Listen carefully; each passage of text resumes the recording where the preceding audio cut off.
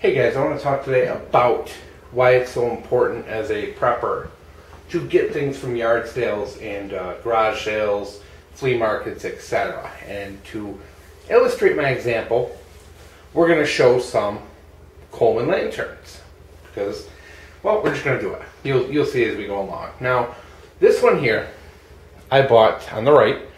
I bought on my own, probably from like a Walmart or a Dick's, probably 10 years ago, so maybe 2005 or so. Maybe a little earlier, but it's definitely between 2001 and 2005. Make a long story short. And these two are some recent garage sale pickups. Now, the one on the left here is marked, I think, 1982 or 84. And this one here in the middle is marked 1989.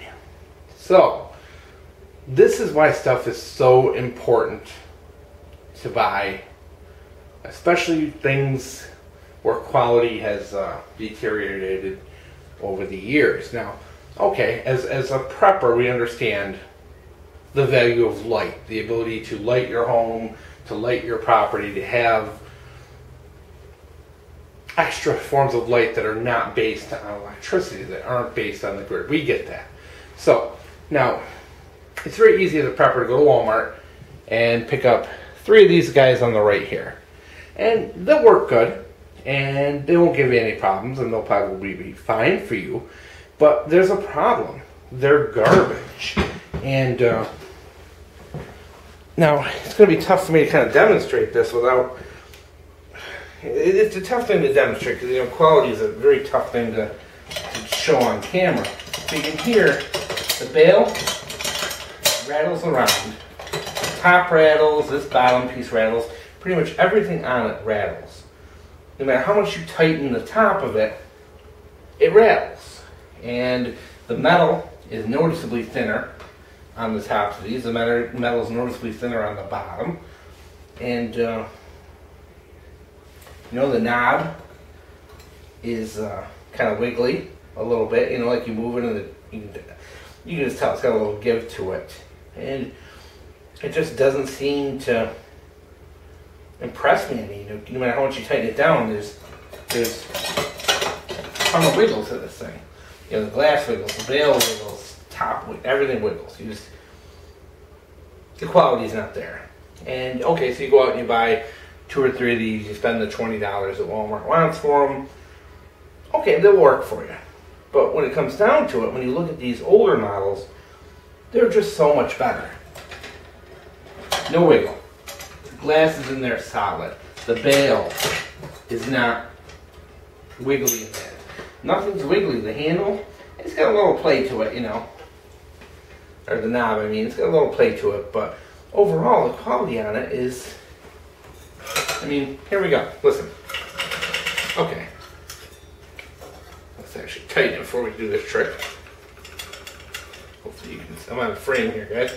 But, okay, that was the older one. Now, I guess that's the best way to quantify quality. And when you're buying these things and you're using them, and say you do have to rely on propane for illumination for a long-term situation, I spent $20 on this one on the right. I spent a combined total of $7 on the 2 of these. Which would you rather have? Well, for me, I'd actually like the oldest one. The oldest one is actually the best of the group. Why? Number one, the bale fits really tight on it. There's clips here and here that hold the globe in place. The globe is very still, so you don't have to worry about it rattling or anything like that. The bottom metal, nice and thick. It's got a little guard around the bottom so you can actually set it down flat. You can't do that with the this one. You can't set it down flat. You have to lay it on its side like that. So if you're out in the woods, you're changing propane tanks, you got to lay that glass down in the mud, just how it's laying like this.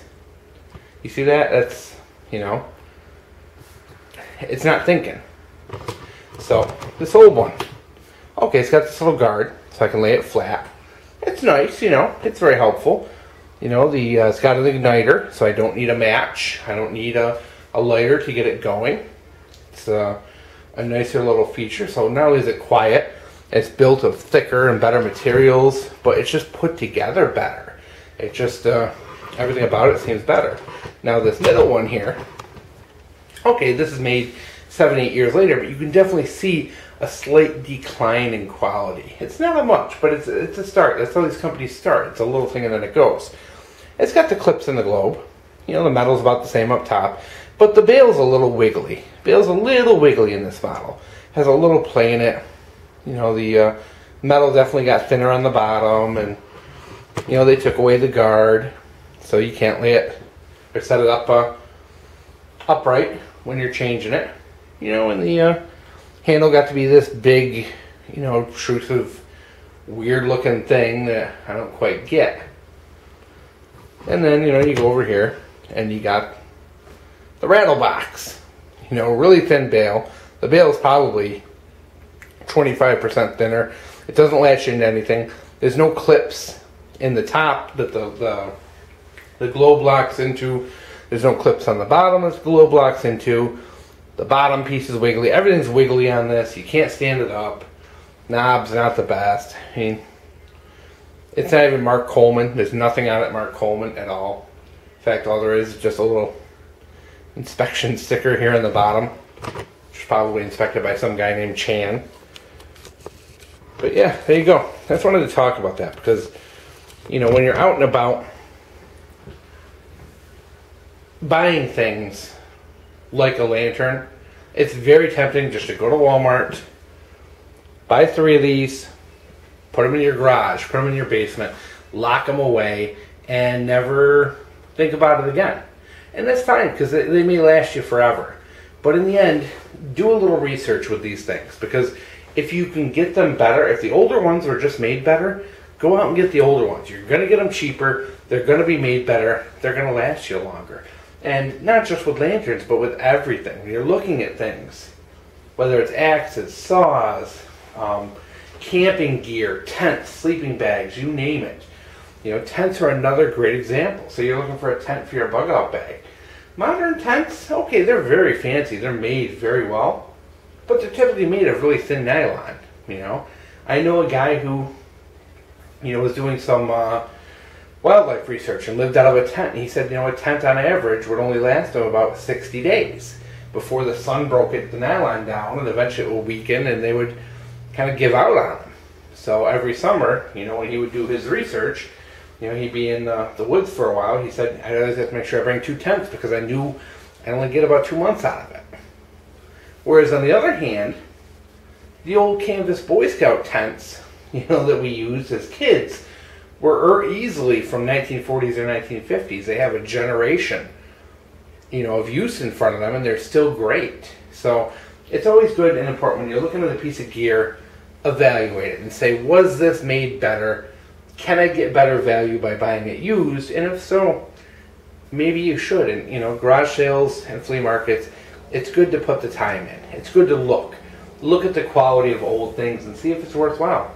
For example, old knives, yes, a lot of old vintage knives are really cool, but at the same time, a lot of old vintage knives, you know, the steels just don't compare to the modern steel and the modern manufacturing we have. So, would I go crazy buying vintage knives? No, not for prepping, but I like to buy them just for collectability's sake. But are they better?